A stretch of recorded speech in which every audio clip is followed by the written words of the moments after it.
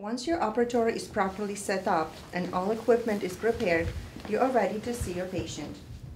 After doing your extra intraoral exam in a seated operatory, ask your patient to remove glasses, jewelry, dentures, piercings, hair clips, hearing aids, and any other metal objects and place them in a cup. Bring your patient to the operatory and place their belongings on the counter. Place the lead apron on the patient with opening in the front, since most radiation comes from behind.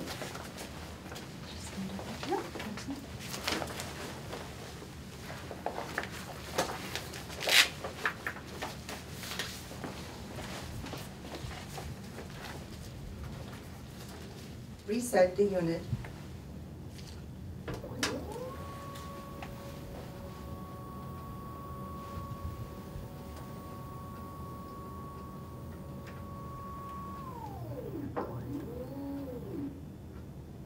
Ask the patient to stand facing the mirror on the unit.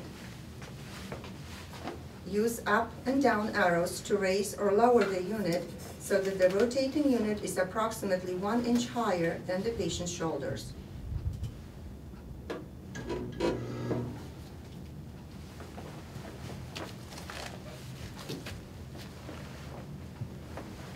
With clean patient gloves, place the bite block on a bite block stick.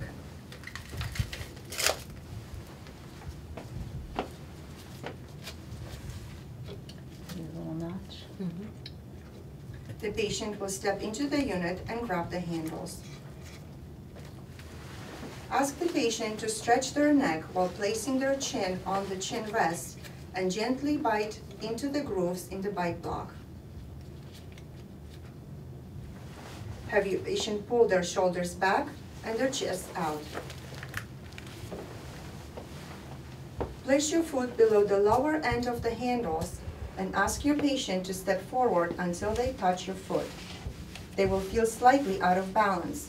They will feel hanging, as it will force them to stretch their neck. Press the light keys to illuminate the patient positioning lights. They will be lit for 2 minutes. They also automatically turn on when you use the up-down keys.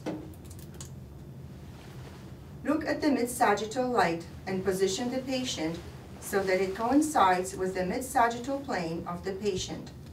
Use philtrum as your marker, not middle of the nose, and make sure that the patient's head is not tilted to one side. Next, align the Frankfurt plane. For standard, segmented, or pediatric exposures, make sure that the Frankfurt plane is parallel to the horizontal light. For bite wing exposure, make sure that the occlusal plane is parallel with the horizontal light.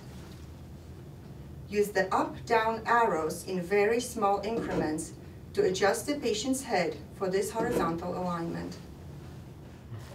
Now adjust the focal trough.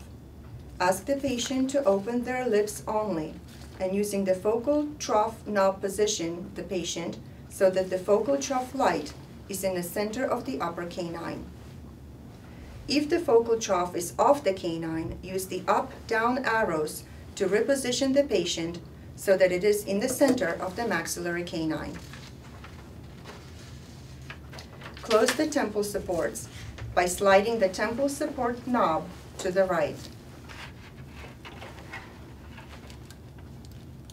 Make sure that the patient's neck is stretched and straight.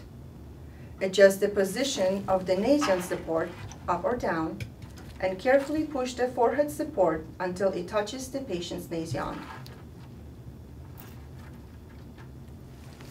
Ask the patient to close their lips, swallow, and hold the tongue to the roof of the mouth. Have the patient to look straight ahead and remain still and breathe normally for the duration of the exposure, or about 10 seconds. Make sure that the unit status indicator is green, meaning it is ready for exposure. Stand behind the lead-lined wall and observe your patient through the leaded glass window. Give the exposure warning. Clear. Taking a pan, and allow others to clear the area.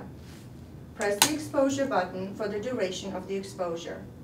You will hear the exposure warning signal, and a light above the exposure button will illuminate. When the signal stops and rotation ends, the X-ray has been taken.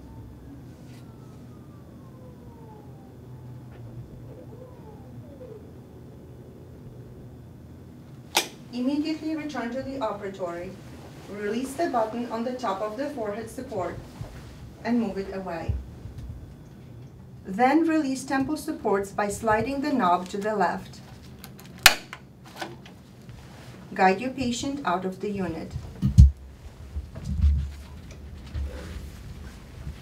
Remove the lead apron and return your patient's belongings.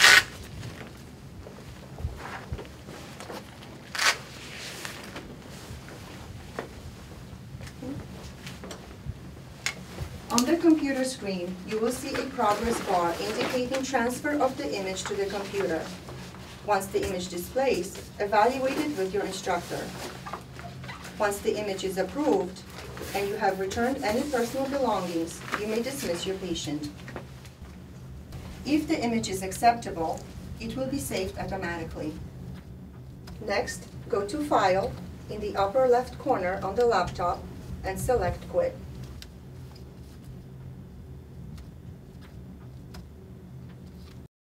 When a backup window displays, select Quit again.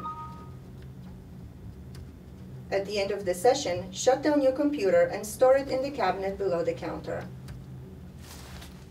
Do not press the return key to reposition the unit after the exposure. This step will be done when resetting for the next patient. Follow cleaning and disinfection steps as well as barrier removal as in the setup process. Remove the bite block only, leaving the bite stick on the chin rest. Do not place bite block in the ultrasonic cleaner. Simply rinse it, dry it, and place in a sterilization bag for autoclaving. When finished, raise the upper shelf along with the rotating unit up and turn off the unit.